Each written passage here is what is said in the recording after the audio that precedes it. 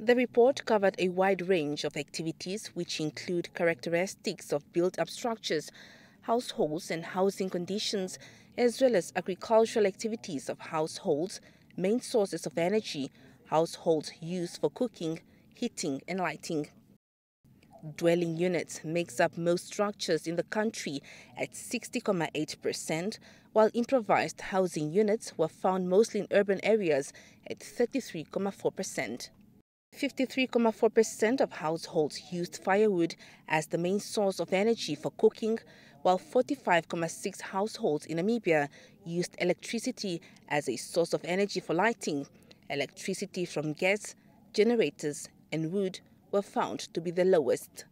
And most regions used electricity from the main electricity supply, except for Kavango West, which was only 6.9%, and Ohangwena, 8.5%.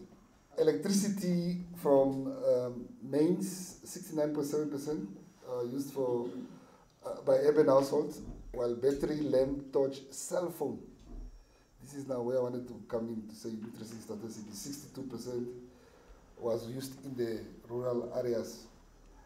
When we were discussing before we started with Esther, she was saying that people who are not fortunate to have electricity in the rural areas will go and charge by the neighbors.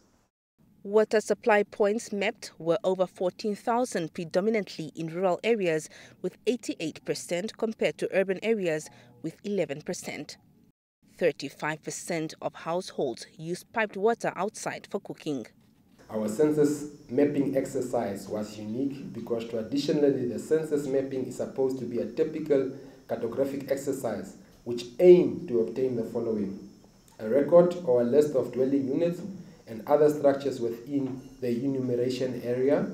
Number two, to enable you to find your way within the enumeration area more easily so that you visit all dwelling units in your assigned enumeration areas when doing enumeration.